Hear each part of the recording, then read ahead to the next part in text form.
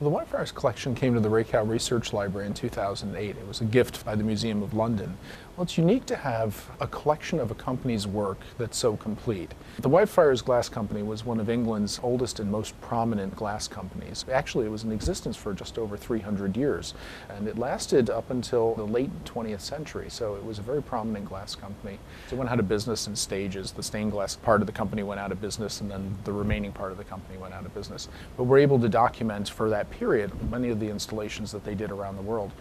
We have approximately 1,800 rolls. Well, some of the rolls are an individual work, others are a number of different works in different mediums. We've found as many as 18 different pieces in a roll. We estimate that all told there are probably between 5,000 to 7,000 images and works of different sorts in the 1,800 rolls. We wound up with the cartoons, which are really the templates for the actual work of art.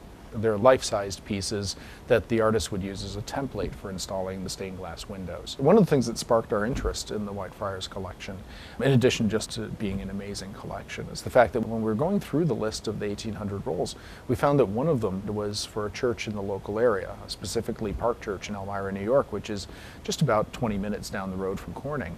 And so we were able to go to the church, we were able to look at the glass and determine that we did indeed have the design drawings for that. And it's really cool because when you look at it, the logo on the stained glass windows is a Whitefriar. And so you can immediately tell a Whitefriars window because it has a Whitefriar in the panel at the bottom. So Whitefriars was doing churches, but they were also doing a number of residential installations and public institutions. And at the same time, of course, they're working in stained glass. They were also doing a regular kitchenware and glass design. So they were actually a fairly diverse glass company, and to think of it entirely as a stained glass company, it would be wrong because they were really working across the spectrum of glass. So it's a chance to study not just a single roll or a single installation, but look at all of the work that they did.